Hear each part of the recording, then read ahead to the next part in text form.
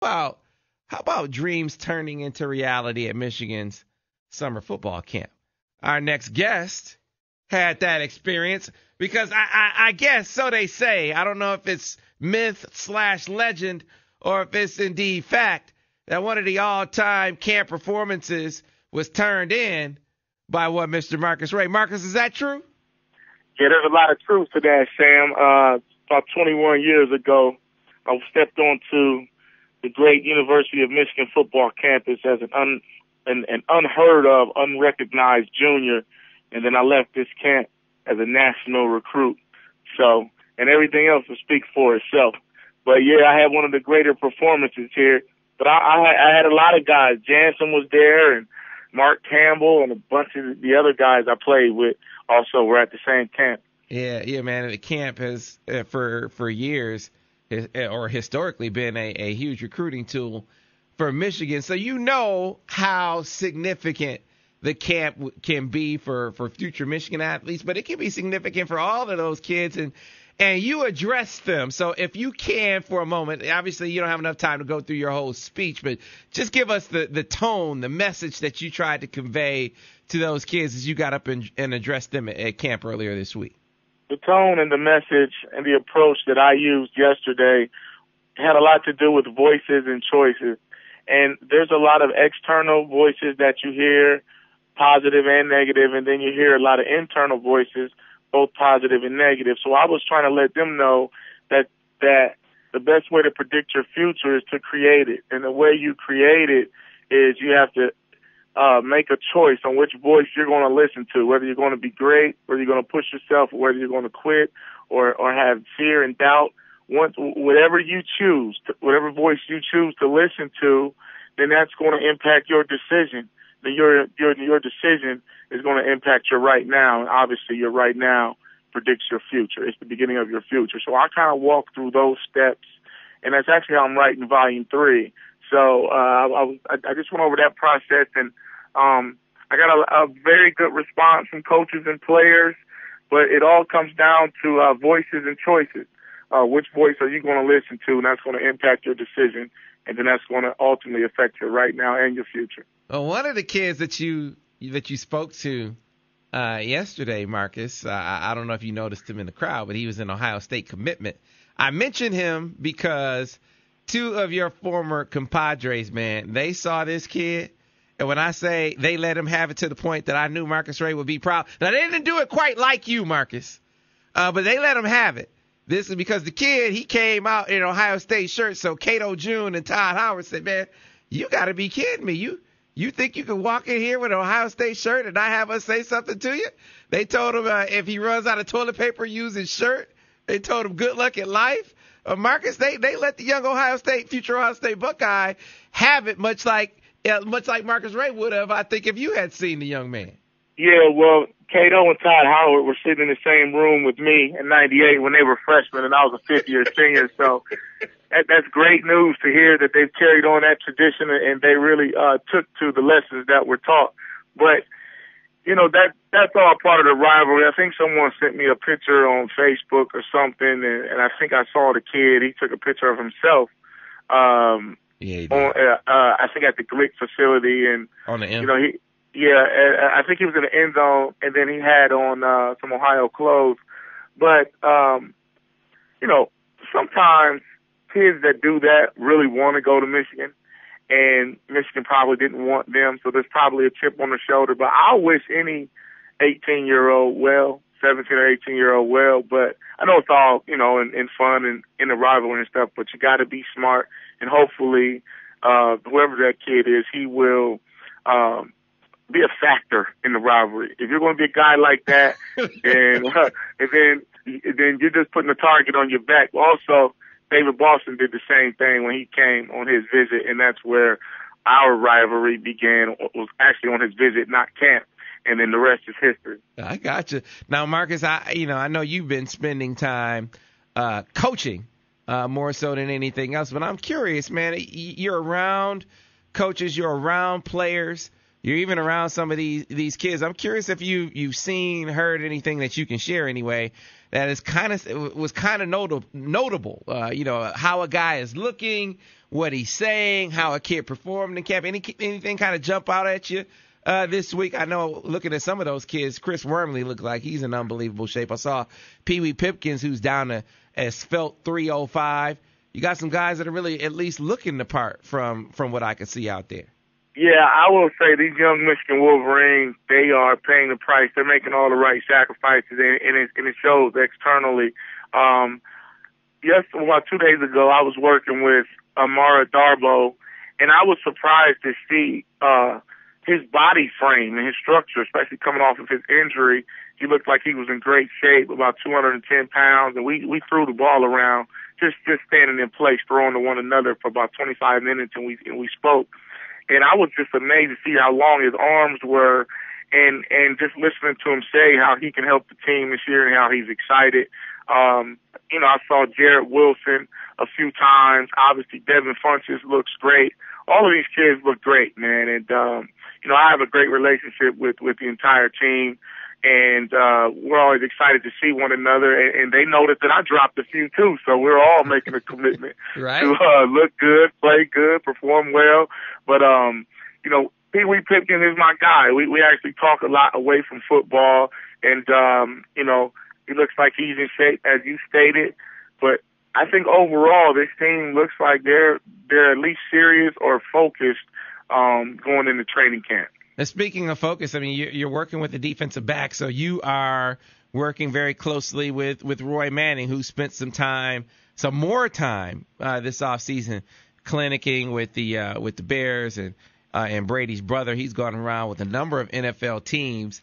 I'm curious what you've noticed in his coaching style and technique in the aftermath of some of those experiences. He's certainly looking more and more comfortable out there again from the outside looking in.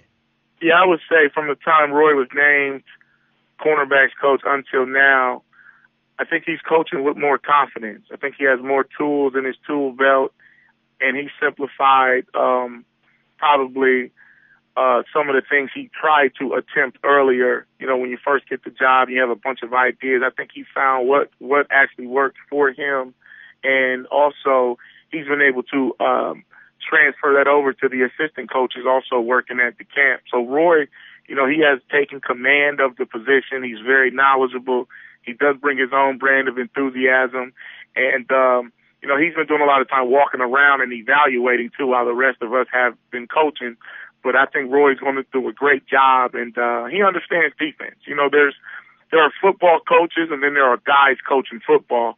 Roy Manning is a football coach.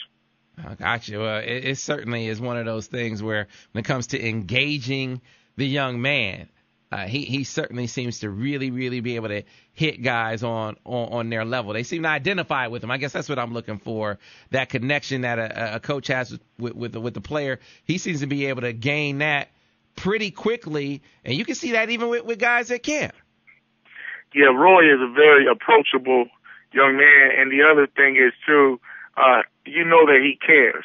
That he cares, so whatever he's telling you is for a reason, and it's for your own benefit, and it's for you to learn. And a lot of these kids feel comfortable taking his coaching and also talking with Roy, also with Kirk, too. And they have a very good demeanor about themselves. I've been around a lot of coaches, and I'm a defensive back coach by trade myself, and I picked up a few things from those guys. How to coach guys that are less talented or have more patience, and to actually teach.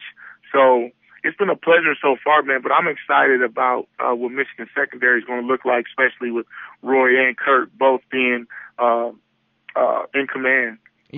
Marcus, I missed you last week because I had an experience being around a few coaches, and one in particular, I told a story about James Franklin where, a reporter friend of mine, who I shall not name because I didn't ask him to convey the story, but he approached James Franklin about an interview.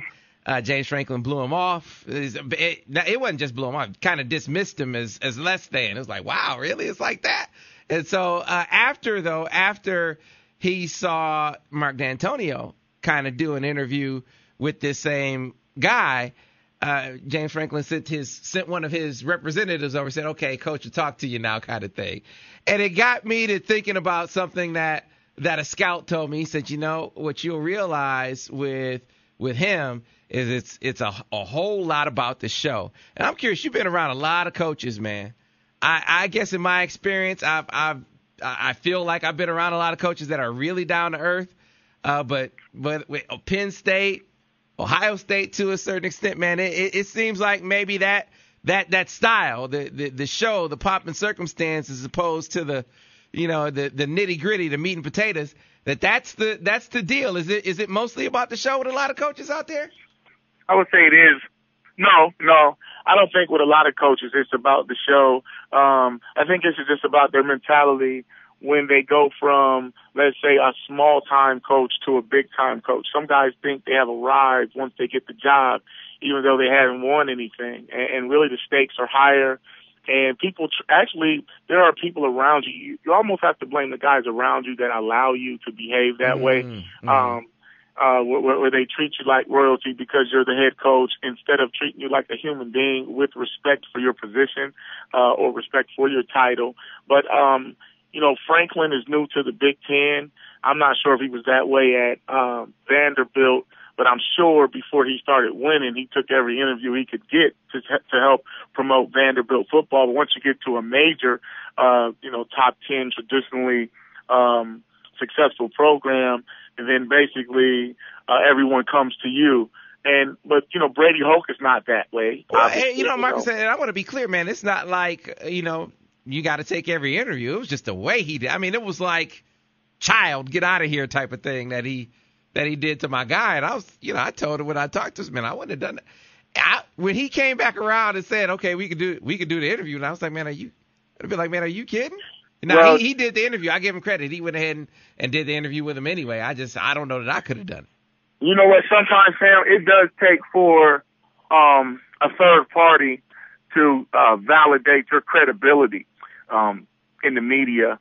So let's say if D'Antonio takes the interview and then James Franklin, who's new to this Big Ten, new probably to certain media outlets, he's probably like, well, if he'll take it and he's the Big Ten Coach of the Year, won the Rose Bowl, yada, yada, Big Ten champions, then whoever that guy is that he's talking to, then I'll talk to him too. But if D'Antonio wouldn't have did that, then James Franklin probably wouldn't have taken that interview. That's where I think the problem comes in. But I think Franklin will learn on the job as he goes.